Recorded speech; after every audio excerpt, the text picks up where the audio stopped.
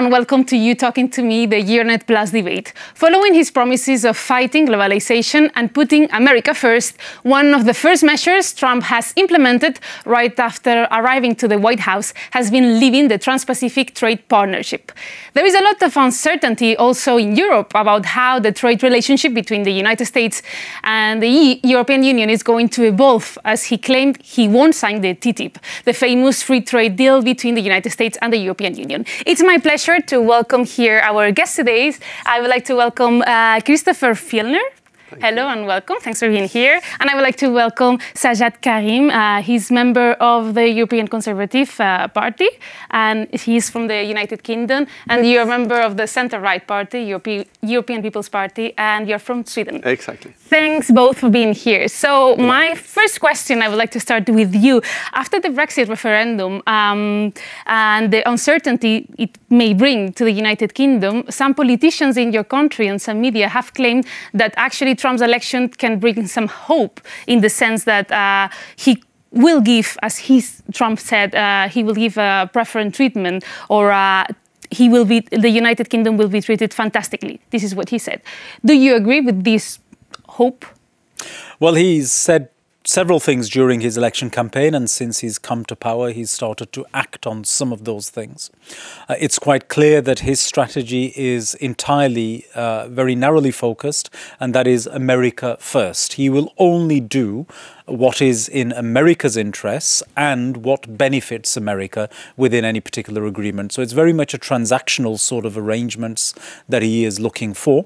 The United Kingdom, of course, cannot open negotiations on trade until we have left the European Union. So in the meantime, the very most that can take place is an agreement to have negotiations for an agreement. So I think it's far too early to say. By the time we are in a position to start negotiating with the United States of America, it will be after the middle of 2019 at the very earliest. And then from that point onwards, of course, we will see how things develop. But Trump will have been in power for some time by then. So we will have a much clearer indication of what he can and cannot do. And I suspect Trump himself may have much more of a clearer idea of what it actually means to be president of the most powerful nation on the earth by then. But Trump has declared sort of his love for the United Kingdom. Do you think this can turn into facts, and that he might give sort of a preferential treatment to the United Kingdom over the European Union? Trump as an individual with a love for a country is one thing. When you become the leader of the most powerful country in the world, you have a very different role to play. And I think his mind will concentrate on a variety of other factors as he learns his role whilst going through time. What's your opinion on that? I have a lot of opinions. First of all, I think that... in this specific question. Yeah, but I think in general that if Trump really means to put America first, I think he really had to revisit his agenda a little bit, because I think a lot of the things that he proposes will hurt America tremendously. Creating trade conflict and trade war with all and everything will be extremely detrimental to the US economy. And even though I can understand that not understand, but I can see where he comes from when he tries to exploit the feeling among many Americans that times are changing and that globalization has hurt us, by feeling, even though they feel run over by globalization, by backing up over them once more, it won't really help them to withdraw from all of this. And if I were British right now looking at negotiations with the US, I would be a little bit careful of two reasons. First of all, it's actually hard to start negotiations with anybody, not only due to the negotiations with the European Union, but also due to the fact that you have to sort out the British relationship with the WTO.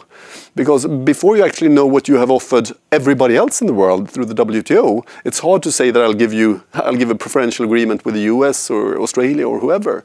And secondly, when meeting in these negotiations, considering the situation Britain is kind of a weak spot right now, entering these negotiations, while the Americans would then be very powerful. And today, Britain has a huge trade surplus with the US. So from an old traditional mercantilist perspective, it's hard to see how Britain could benefit a lot when going into these negotiations. I would like to welcome in this debate a question coming from one of our Euranet Plus members. So I would like to listen to the question coming from Italy, from our colleague Gigi Donnelly, working for Radio 24. Hello to everybody from Milano. Yes, actually my question is the following. Do you think Donald Trump is trying to divide the European Union by promising a trade agreement with the UK and rejecting the TTIP? Classic position of divide and conquer. So a classic, I would say, from a very Italian point of view. So the US is stronger when negotiation is bilateral, and when it's able to negotiate bilateral agreement than when negotiating with the European Union as a bloc. What do you think about? Thank you very much. Yeah, divide and conquer, as our colleague was saying. From Trump's perspective and point of view, I think it is very clear. He not only wants to divide the European Union, actually he wants to destroy the European Union. And that is why he is quite happy working with people like Nigel Farage, with people like Marine Le Pen and Guy de Wilders and others. But from a UK standpoint, let us be absolutely clear about one thing. We have no interest in seeing the European Union weakened, and we will not work with Trump towards that end. We will not allow the United Kingdom and any potential trade negotiations with the US to be used to weaken the European Union. That is not our agenda, and that is not something that we are going to be a part of. First of all, I think one should be careful when assessing and declaring the trade negotiations between the EU and the UK, the EU and the US, declare them dead, because Trump didn't actually even mention these negotiations during the election campaign, and up until now, okay, the mentioning of them have disappeared from the White House webpage, but there hasn't been a clear message saying that we shouldn't do this. And you mean they're talking about TTIP? TTIP, yeah. Okay. So therefore, I would be surprised if there would be any big movement anytime soon. But on the other hand, we knew that no matter who would have been elected, that we've had to freeze the negotiations. And normally, no American president starts free trade negotiations in the beginning of his mandate. So in a sense, the fact that that TTIP is put on hold is due to the fact that we missed the deadline. The deadline we all knew were there. But he has said quite clearly that he prefers bilateral agreements with the specific countries. Yeah, but the trade agreement between the EU and the US is a bilateral one, because we are, in a trade sense, we are one market. So it's one market doing a deal with the other market. What I can understand that, and one had to remember the edge when he said that. What he was aiming at was criticizing TPP, the Trans-Pacific Partnership. That was the context in which he said that he doesn't like these plurilateral agreements that he were doing with TPP. So therefore, I think that the question we should ask ourselves about TTIP and free trade negotiations at all is rather, are we open for business? Are we ready to do negotiations? Considering all the challenges and problems we have with agreeing to the Canada Free Trade Agreement, if I were in Washington, I might not listen to Trump and think about that. I might look at Europe and say, okay, but are they really up to the task to ratify anything that we agree upon? We can't control or affect what Trump does that much, but what we can do is to prepare and see to that we are open for business when opportunity comes. So what should be the attitude of the European Union? Because as you mentioned, he wants to I don't know if he wants to destroy the European Union, but at least he said that he predicted that the European Union will fall apart and he would not really care about it. So yeah, kind of he has declared his hostility towards the European Union. What should be the attitude towards him, like an offensive attitude, or just wait and see what's going on? I think Christofer's been far too kind about President Trump when he says that he has declared his dislike for plurilateral relations. He was very clear. He actually said, in very clear terms, I heard it myself, he said, I hate the European Union. Okay? When somebody makes a comment of that sort, it's very difficult to then think they're going to want to sit down and do an agreement with you. And I agree completely when Christofer says that there is a huge need for investment of political capital if we are going to see TTIP finalized. And or any trade agreement. Or any, but we're talking specifically about TTIP here. But when one then looks at what he has done across the Pacific and withdrawn the USA from that agreement, then you get a very clear indication that he is entirely focused on bilateral rather than multilateral agreements taking place. Now, so far as that is concerned, I think he's going to learn a lesson very, very soon, because as of yesterday morning, the other countries that were a part of the Pacific Agreement have made it clear. The USA asked to be a part of that, and having asked to be a part of it, the USA is today pulling out. It doesn't mean that it comes to an end. No. So the dimensions are much greater than what Mr. Trump realizes. This is what I mean. It's not just about works. We have seen already some facts. So I was listening the other day an interview with a person who worked with Mr. Trump and said that this is part of Trump's strategy of somehow creating, like being very provocative, creating some tension and some nervousism, so he plays with advantage. Is this Trump's strategy, and then at the end he will turn to be not that bad? Or I think if we go back, if we look at the other candidates that's been around, like Hillary Clinton and her proposals for trade, honestly, okay, the tonality and the way she presented them, very different, but the substance not that different. If we look to Obama, what he presented 2008, again, okay, he didn't want to slap the China with 45% tariff, but he said we should have huge tariffs because they're currency manipulators. He didn't want to withdraw from TPP, it didn't exist, but he wanted to renegotiate NAFTA. There's a lot of, the difference is that when they said it, we all said, but we don't believe you will do it. But now we expect him to do it. And as you say, you can see some indications that when he was early on in the process, he said that, yeah, sure, I will withdraw from TPP. I will renegotiate NAFTA.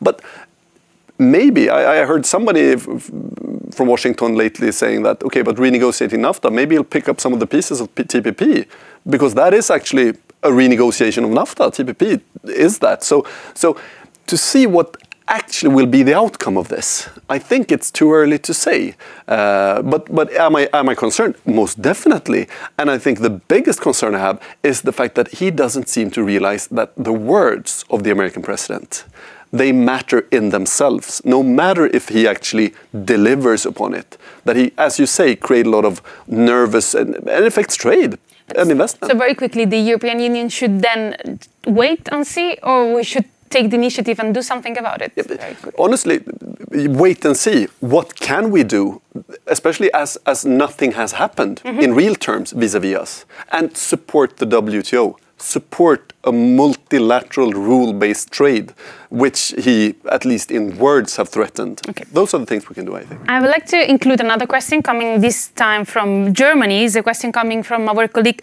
Holger Winkelmann from the German radio AMS. Nothing is as bad as it looks. That was one reaction of the German car industry to the threats of Donald Trump referring to possible punitive tariffs if they do not build cars in the US. But of course, they take it seriously. But a real reaction is missing until now. So, what do you think? Is to sit and wait the right answer? Or are the threats maybe even a chance to bring back more production to the home bases of the German and European car industry? So, in your opinion, how should Germany react to this threat? Well, the car industry from Germany has been a big part of the debate in the UK recently as well. And then, of course, now latterly with Donald Trump, President Trump's remarks that have been made. The way I see this actually is that the car industry actually at this moment in time doesn't have much choice but to try and allow the short-term period to allow it to consolidate its position before making more strategic decisions about what it does in the coming 24, 36 months. Because within that time frame, you will get a very clear indication from Donald Trump and the USA as to what they expect.